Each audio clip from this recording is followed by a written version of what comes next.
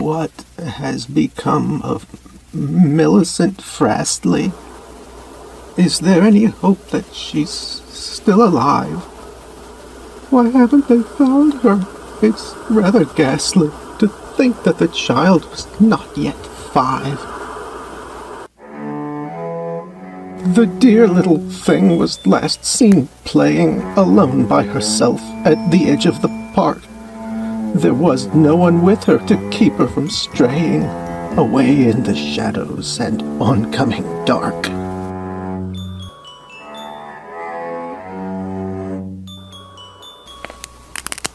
Before she could do so, a silent and glittering black motor drew up where she sat nibbling grass. From within came a nearly inaudible twittering.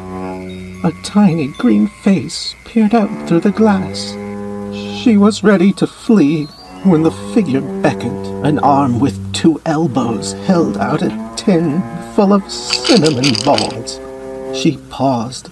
A second reached out as she took one and lifted her in.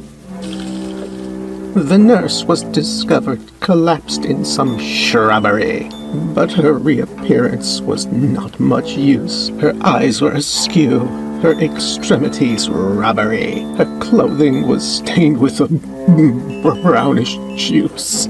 She was questioned in hopes of her answers revealing what had happened.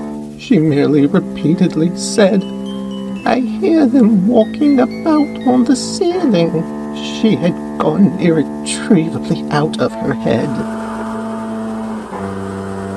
Oh, feelings of horror, resentment, and pity for things which so seldom turn out for the best.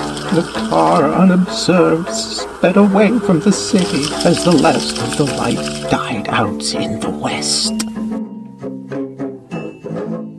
The Frastleys grew sick with apprehension, which a heavy tea only served to increase.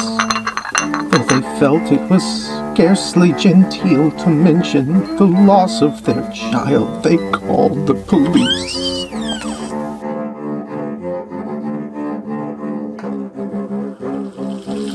Through unvisited hamlets the car went creeping, with its headlamps unlit and its curtains drawn.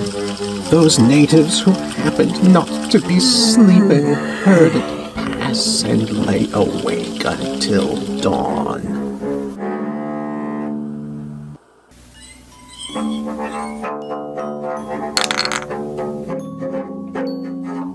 The police, with their torches and notebooks, descended on the haunts of the underworld looking for clues.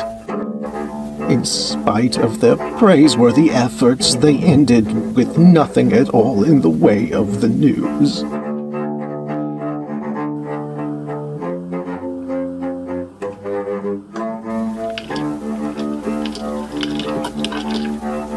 The car, after hours and hours of travel, arrived at a gate in an endless wall. It rolled up a drive and stopped on the gravel at the foot of a vast and crumbling hall. As the night wore away, a hope started to languish, and soon was replaced by all manner of fears. The family twisted their fingers in anguish or got them all damp from the flow of their tears. They removed the child to the ballroom, whose hangings and mirrors were streaked with a luminous slime. They leapt through the air with buzzings and twangings to work themselves up to a ritual crime.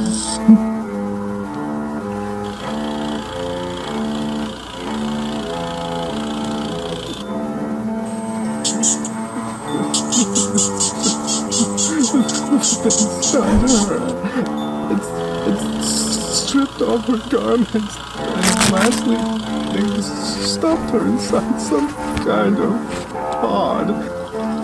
And then it was that Millicent Frasley was sacrificed to the insect god.